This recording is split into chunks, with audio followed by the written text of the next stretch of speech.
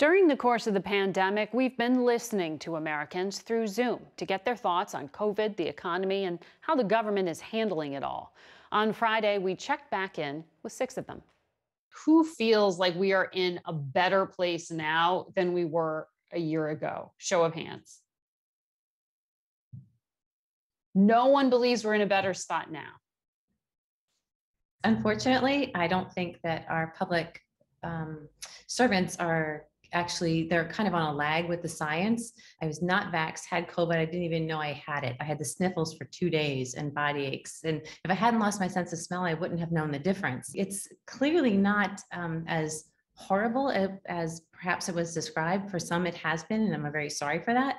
But for a lot of us who do take care of ourselves and everything and are younger, we need to go in and live our lives. And public science has not caught up with that yet. How many people know someone who has died from COVID or been hospitalized with COVID? So, Mildred, you raised your hand there. Do you have a different perspective when you hear the descriptions of saying it's not that bad? I can't really say that it's not that bad. I think it is bad. I think this whole country is suffering from COVID fatigue at this point. It has become confusing and depressing. I'm an elderly person myself and a cancer survivor. And that's one of the reasons why I went ahead and took the vaccine and the booster. You originally told us a year or so ago that you didn't want to be a guinea pig. You had concern about taking the vaccine. What changed your mind? A lot of my friends who had gone ahead and taken the vaccine, and I saw where they had done well. And I want to be around. You know, there's never any guarantee, but I want to be around to see my grandkids. So why don't you think, now that you have that tool in your disposal, why don't you think we're in a better place? Well, I don't know if we are in a better place as a country. We're still very divided on this whole COVID thing. Go ahead, Jill. I was of the opinion that when people got vaccinated, they would let their guard down. They would go out and congregate. And I'm a football fan, and it makes my skin crawl when I watch the games and I see so many people together, because that's exactly what it did. They got vaccinated. They thought, we're fine. We can go out and do all the things we normally do. And that's the dangerous part. Now, I'm unvaccinated, but I wouldn't dream of not wearing a mask. The things that I see going on in America, it makes my skin crawl because people think we're out of the woods and we're not. So when you hear President Biden say this is a pandemic of the unvaccinated, Jill, do you feel like he's talking about you? Not at all. Not at all, because I work with someone who's vaccinated and has had the booster, and they've had COVID 3 times. So I'm not buying that. Jorge, you are nodding your head in full agreement with Jill. Oh, 100%. I think that's part of the problem that we've had is the misinformation. Actually, studies have already shown that cloth masks are not effective at all. That's right. The quality of your mask. The quality of your mask matters a lot. The quality of the mask. And they didn't say that at first. They said, oh, just wear a mask and you'll be fine. So I think when your leader is saying one thing and then it's not true, you begin to question that. People that don't want to get vaccinated have their own reasons. And I don't think it has anything to do with President Trump. And to your point, former President Trump has gotten vaccinated and boosted, he says. So he has now endorsed it. But Chelsea, jump in here. How are you feeling? Are you feeling more confident these days? No, not really. I'm still worried about getting sick. You know, I'm fully vaxxed. I got my booster. I wear my mask. But I agree, like the messaging has been really confusing. And I don't blame people at all who haven't gotten vaccinated, because the story was the pandemic will be over. But the truth of the matter is people do still get sick even though they're vaccinated. So I think that things are just as bad as they were when the pandemic started. And Jorge, walking into the classroom, you were concerned as a teacher about getting exposed. I mean, do you feel like the safety guidelines for classrooms are clearly communicated? In Texas, we are. We don't wear masks. You don't have to get a vaccine. You get a vaccine if you want. It's you take care of yourself. And that's how it should be. You have got to have your own personal convictions and you follow them. If you choose not to get vaccinated, then you're choosing to live with those consequences. The things that I've done thus far, it's protected me and I've not gotten sick. And if I do, that's something I have to live with. But just right now, I just feel like I have a choice, and my choice is just to not do it. We are a year into unified Democratic control of the House, of the Senate, of the executive branch. Do you feel any differently? Do you feel that Washington understands what all of you are experiencing out there? Beth is shaking her head no. I mean, so many of you are. But have you always felt that way? Or is there a new level of sort of skepticism about Washington? Yeah, I think so. I really had such high hopes for this administration when they came in. And it's just been one disaster after another. Afghanistan, inflation, take your pick. I just don't understand. I thought this was going to be a president for the people, of the people.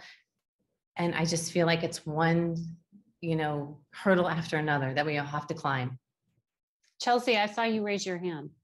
I do agree that fundamentally for me, nothing has changed. I think that I am more skeptical now. My life has not improved. COVID has not improved. Biden has not, stuck to any of his promises.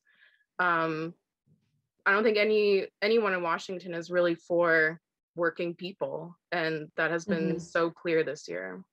That point on working people, there has been at least $2 trillion pumped into the economy. There have been childcare tax credits. When President Biden took office, he sent out those $1,400 checks. There's been all this money pumped in with the intention of helping working people. Are you saying it just hasn't made a difference in your life?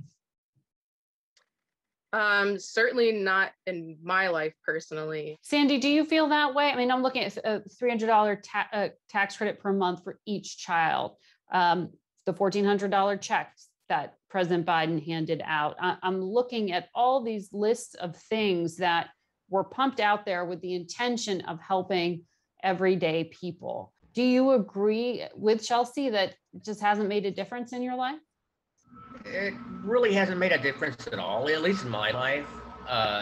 Sure, it may have helped some people temporarily, but ultimately, what everything's caused with all this money pumped into the economy, it's caused inflation. Well, economists would tell you a lot of that has to do with just the shocks from the pandemic. If you got a shot, if you went out and got the vaccine because it would help the economy, is that an effective selling point for you versus telling you you're going to get sick or not? That doesn't help the price of bacon right now. Can I see a show of hands? Do any of you feel like the economy has gotten better in the past year? All of you are saying no, even though the jobs picture is brighter, even though the direction of the economy and recovery is happening. Are you all concerned about rising prices and inflation? I go to the grocery store now, I'm paying double the amount that I was paying, even a few months ago. Everything's gone up. My granddaughter loves bacon, by the way, and I can barely afford bacon. And whose fault do you think that is? I mean, it's the Federal Reserve that controls interest rates. It's their job to control inflation. Do you blame the president? Do you blame the central bankers? Or do you blame just Congress? I know the Federal Reserve is talking about increasing the interest rate, but I think it's a combination. Congress is worthless. You don't even want me to start on Congress. I actually do, because this is one of the things in President Biden's first year. One of the things they say they are most proud of is this historic investment in infrastructure and the fact they got Republicans and Democrats to sign on to it. Even with that, you still say they're worthless. I do, because there's so much more that needs to be done. Like what? What do you need? I need for the price of bacon to go down. How about that? I need for the government to stop spending so much money on things that are worthless. Like what? That are not going to benefit the people. I mean, they're sending out N95 masks, to cover people's faces. Somebody's making it, and somebody's making money off of that.